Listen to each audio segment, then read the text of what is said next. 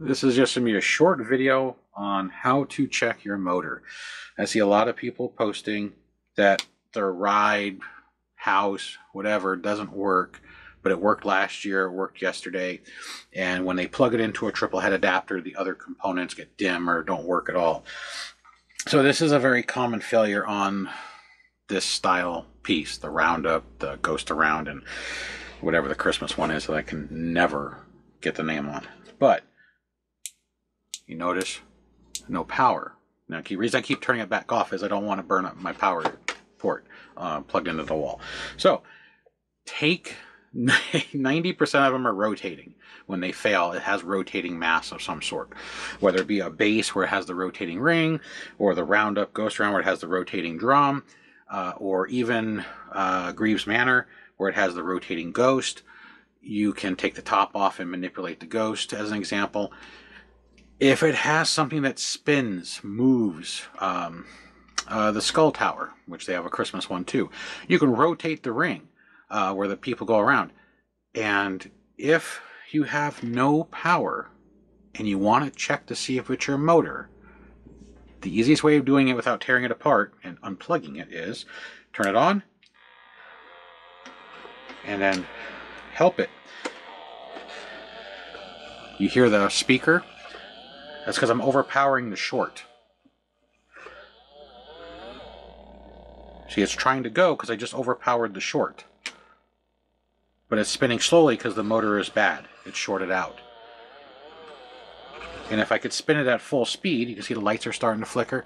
If I could spin it at full speed, well, you can see the lights are flickering.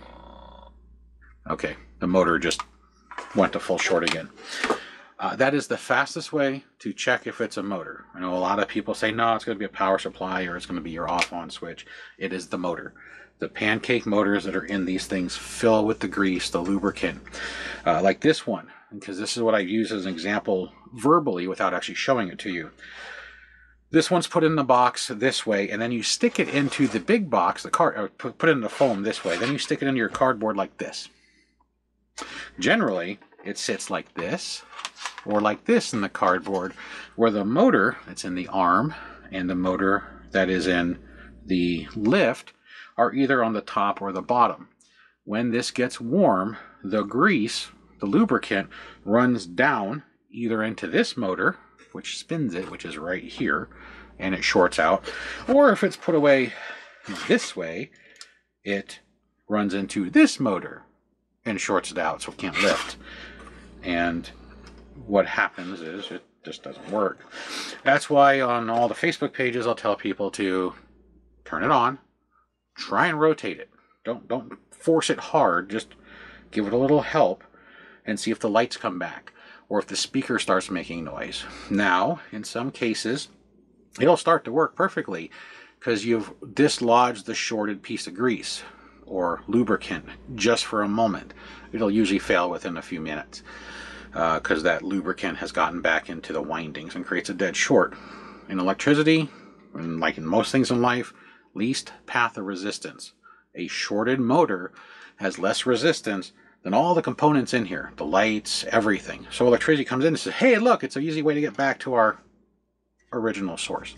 And if you leave something like this plugged in and on, now this is trying to reset itself, which is why when I move it, sometimes the lights flashes. It's trying to get back to that neutral position.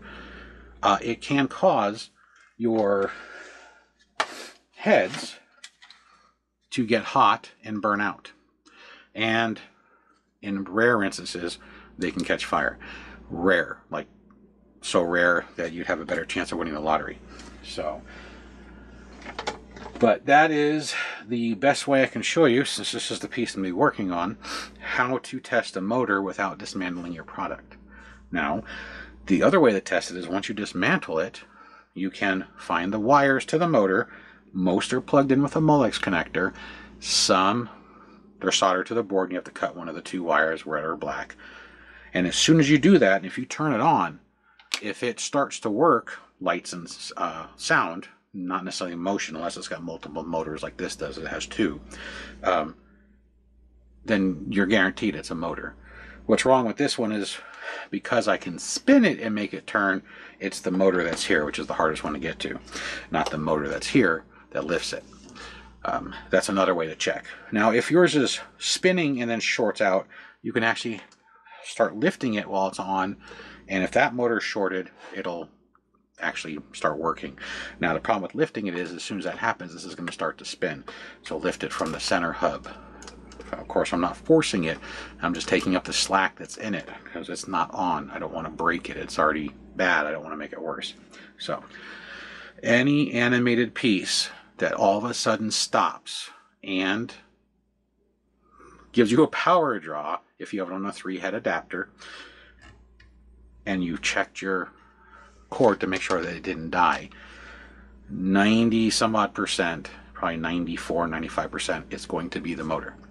The other 5% is sometimes an LED. It's happened twice. Will short out and burn out the entire unit, and you have to replace that LED. That is super rare. Other times the circuit board goes bad, which real recently is becoming more and more common. So, but that is the fastest way to test your piece to see if the problem with it is a motor or something else. Once you verify you have good power, if it's a rotating piece, rotate it. See if it starts to come back. And then you know what to do. And these pancake motors, I have them linked usually on the videos that require motors. They're also pinned on our Facebook page to Amazon, and they're on our website. So you can go to any of those locations to find a link to find the motor if you want to replace the motor with the link I sent or posted, pinned, etc. And there's 2 motors I have listed, a high RPM and a low RPM. The high RPM is made for stuff that moves quicker. These have the high RPM motors. The low RPM motors are more for torque. Now, if you want your piece to last longer, meaning that you have it in display and you're not storing it on its side, the low RPM will make this spin slower, but it'll be less strain on the motor and it'll last longer, but the ride will not be spinning near as quick. For the lift, the low RPM means it's going to lift a little slower, but the same thing, you're going to get more longevity out of the motor. So I do have both listed, and depending on how much you use your houses, your carnival rides, etc., depends on what you want to put in it. The prices are basically the same. So also the motors, because everybody asks the question what motors are in these, about 80% of them are 300 CA motors. It's a very common hobby motor. It's also known as a pancake motor.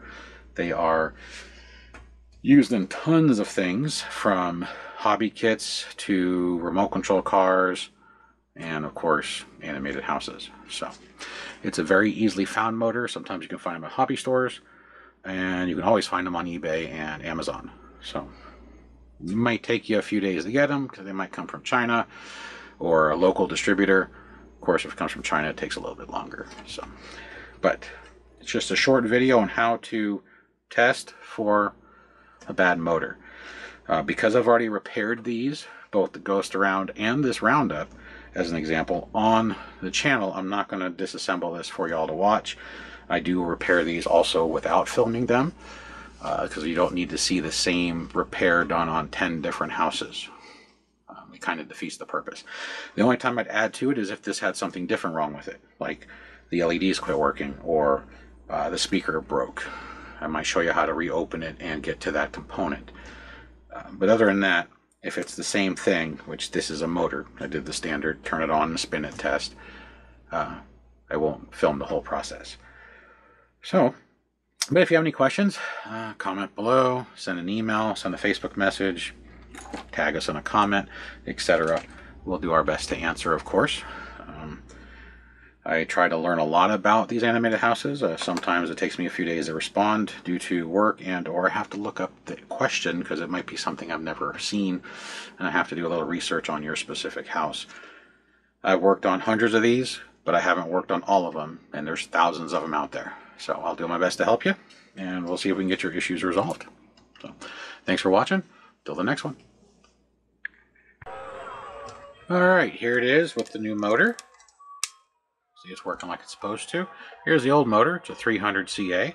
and I replaced it with a different manufacturer. It's a slightly stronger motor than the 300 CA. But I don't know if you can see, I turned the light off to help, but maybe I'll have to turn it back on. Now you can see the sheen. This thing is just covered in grease, and that's the problem with these. So I'm gonna see the grease on the towel. The grease, now on this hole and this hole are the mounting hole, and that's just an auxiliary mounting hole. But the grease gets inside the 3 holes. It runs down the threads of the screw, that hole, and then around the shaft. That's not a seal, that's just a bushing. It's not liquid proof. So that's what happens. That's what causes these to fail. So the motor I put in is one of these, which is like a 300 CA. This one is a 914D. This one is slightly smaller, but the one I put in is a hair taller, and it's got a little bit more torque than the original. So it's just going to make it less likely to burn out as fast, hopefully. And one of the things is this style motor has a raised bushing.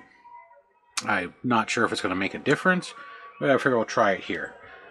The raised bushing may help prevent oil ingress, or grease ingress. Since it is grease, it just gets oily when it gets hot.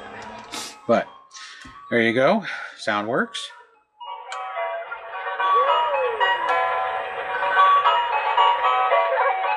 And if I turn it off, it goes back into its reset position, and done.